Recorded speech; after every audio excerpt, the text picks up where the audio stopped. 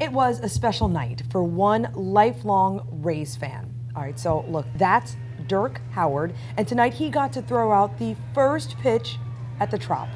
He says his dad got him into baseball when he was young, and it's always been a dream of his to throw out a first pitch. So Dirk has cerebral palsy and is an active member of the nonprofit Help Us Gather. The Rays worked with that group to try to make this dream come true, and there it is. Love it. Making this moment even more special is the person to whom Dirk dedicated that pitch. It was for my dad because he had cancer 9 years ago, and this is a birthday gift from me to him. Yeah, sadly, Dirk's father passed away last September from cancer. And get this, tomorrow is Dirk's 39th birthday.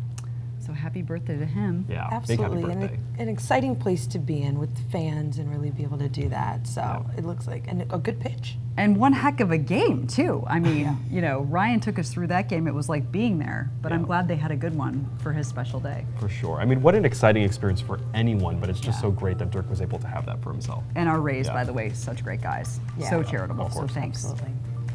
Good night. Have a good night.